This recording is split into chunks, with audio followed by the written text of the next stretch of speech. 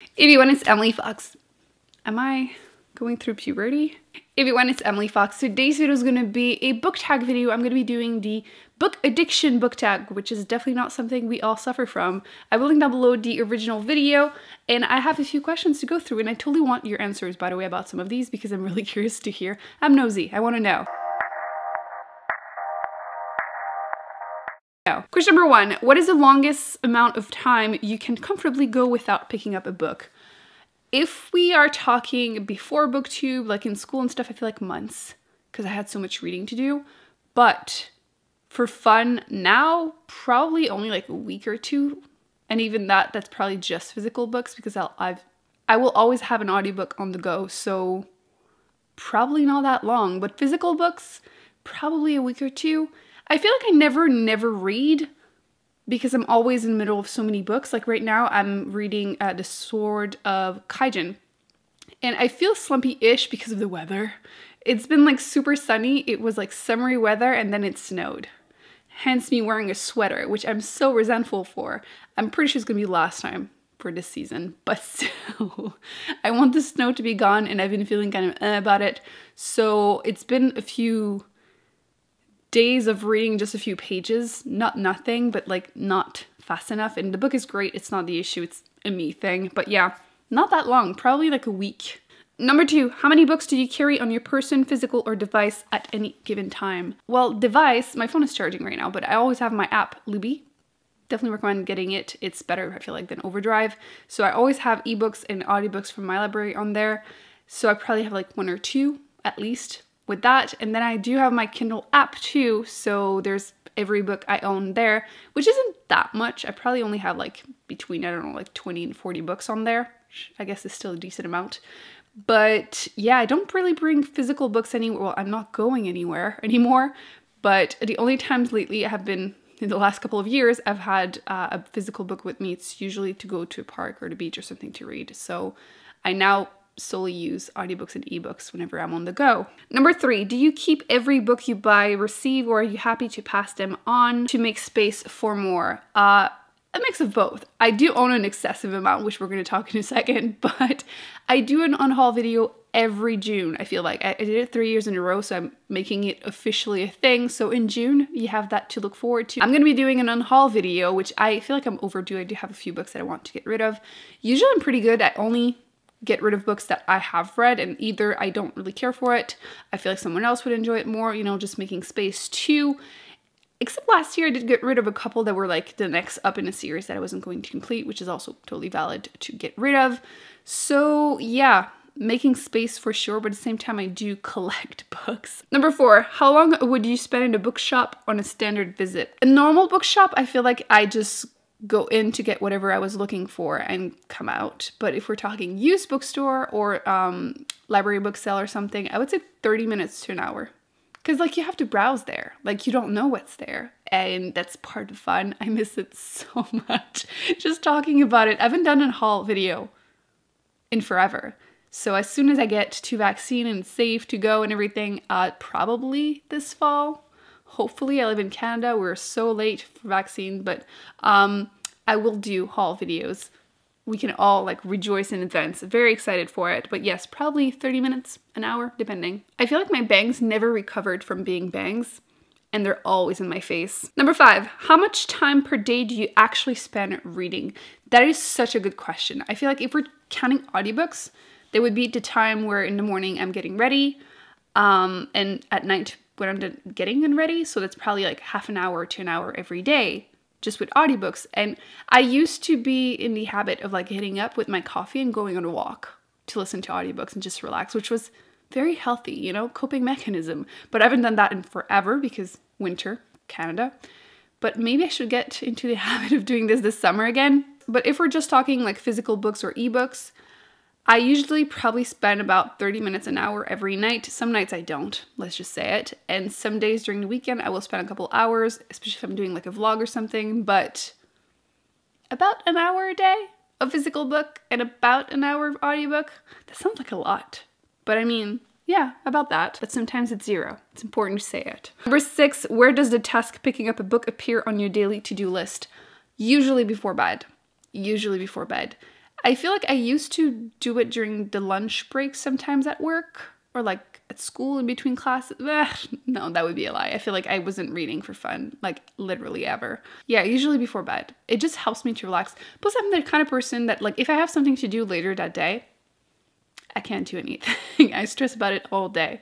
So I can't sit down and enjoy reading until I have done everything I was supposed to, or like it's before bed. So that's when I can read a little bit before and try to relax. So yeah, it has to be before bed.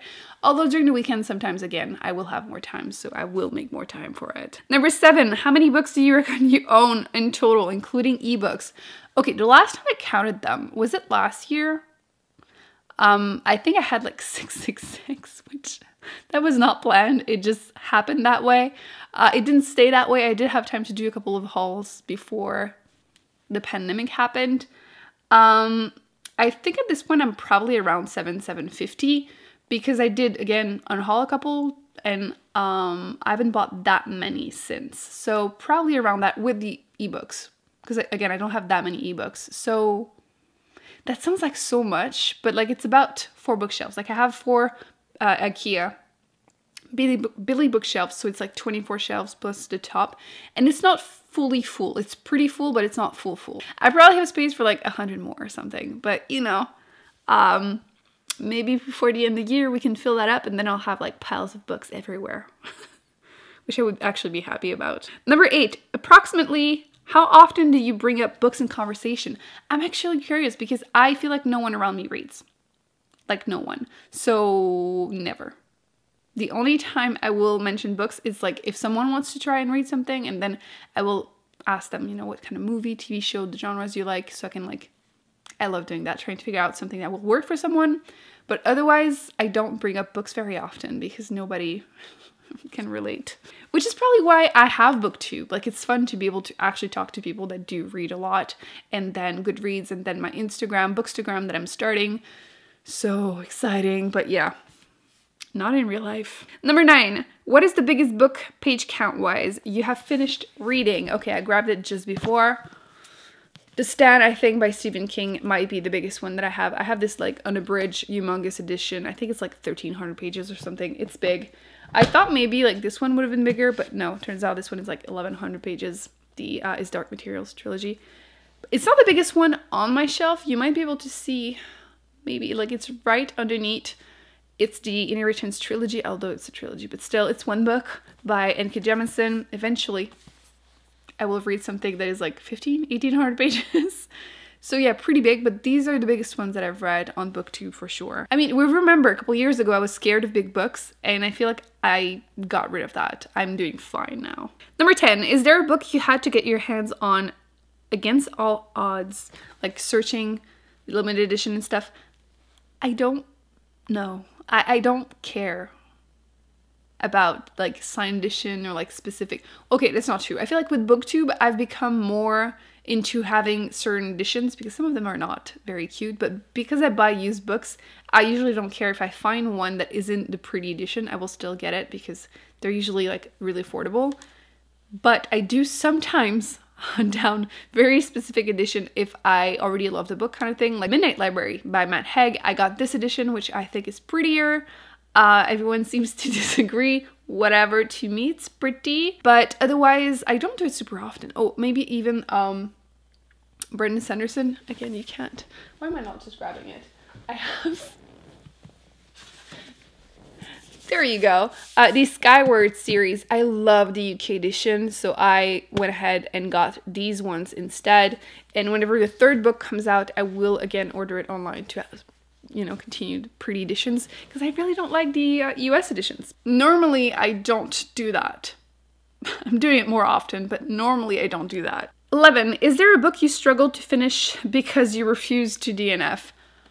I am doing this year, my challenge to DNF more books and just be comfortable moving on because there are so many books. I own so many books. Why would I spend hours resenting the book that I'm reading? I am still going to have my pile of shame, you know, books that I put down for no reason, but I'm enjoying, so like I will finish eventually. I did finish a few books in the last couple of years that I like almost hate read because I wanted to finish, The first one that comes to mind is Middle Game by Shannon McGuire. I tried the audiobook, hated the voices, so I got the ebook, could not get into it, so I got the audiobook, and then I finished it that way. And I did not like it. I liked kind of the like superpowers, but like I don't. No. Like, why did I finish it? I did not enjoy anything about it, pretty much. Like, it was sheer stubbornness, because I was hoping it was going to get better, but like I kind of knew it wasn't going to. So that one. The other one that is pretty popular would be like Night House, which I was, in my defense, I was hoping that once again it was going to get better. And it's also something I got the ebook and then switched to the audiobook because I couldn't get into it. And the last 2-3 hours of the audiobook, completely pointless. Absolutely pointless. It was such a weird book. No, I don't know why. Well, I do know why I finished it, but like I shouldn't have. I should have put it down, which is why I'm changing things this year and I'm putting down books. But yeah, it's hard, but like the more I do it, the easier it is. Question number 12, what are some of your main book goals for this year? Okay, I have a few books that I really need to read this year. Let's start with a really positive one. Yes, soon I will continue the Stormlight Archives by Brandon Sanderson. This is the second book in the series, and this is just ridiculously big. I'm sorry, my neighbor is staring at me through my door. But yes, I'm hoping to continue the series. I'm so excited to do so. I'm super scared because this is probably going to be my, nope, it's just 1,100 pages. Why does it look so much bigger? Like, why does it look so much scarier? But yes, this is definitely one of my goals for this year. I cannot wait to continue the series. The second one, I'm a little bit more nervous, but we shall read soon, very soon, on the Patreon book club, The Eye of the World, because the TV show is coming out eventually. As soon as we have a date, I think it's going to be the book that we read. But yes, I'm very intimidated, not because of the size. It's not as big. It's like only like 600 and something pages. But I'm so scared I'm not going to love it as much as everyone else. There's just so much hype behind the series. There are like, what, like 14, 16 books? 14, I think. And like, I'm scared I'm not going to love it, but I'm excited. But like, I don't know. There's just so much behind it. It's been out for so many years. Everyone knows about it. Everyone talks about it. And there's a TV show. So I will read it. It's definitely a goal of mine. I do also want to continue this series, which, The Wise Man's Sphere, which I did enjoy the first book more than I thought I would, and so many people told me I wasn't going to like this one, so I'm nervous. And again, it's very scary. This one doesn't look as big once again, but it is 1,000 pages, and for some reason the paper is so heavy, like ridiculously heavy. Like, it's heavier than this one. I don't know why. But yes, I'm nervous but excited to read it. And then one that you will see soon in a TBR. Maybe I should actually put it in my TBR for May. Because I have been in such a kick for mystery thrillers, which, who am I? I have been not into them in like 2 years because I feel like every time I read one, I don't like it. But I have been reading a lot more this year and I have so many on my TBR. So I think I might have to add it. If We Were Villains, which for some reason, I am so intrigued to read it at the moment. I feel like everyone keeps mentioning that they want the author to write more books. I think it might be her only book. But I just want to read more mystery thrillers. So I thought this one would be a good challenge for me. So it's been on my shelf a little while and it needs to happen. So yeah, you're going to see a lot of mystery thrillers in the upcoming weeks. Number 13, have you ever had the privilege of converting someone into a reader? Yes and no.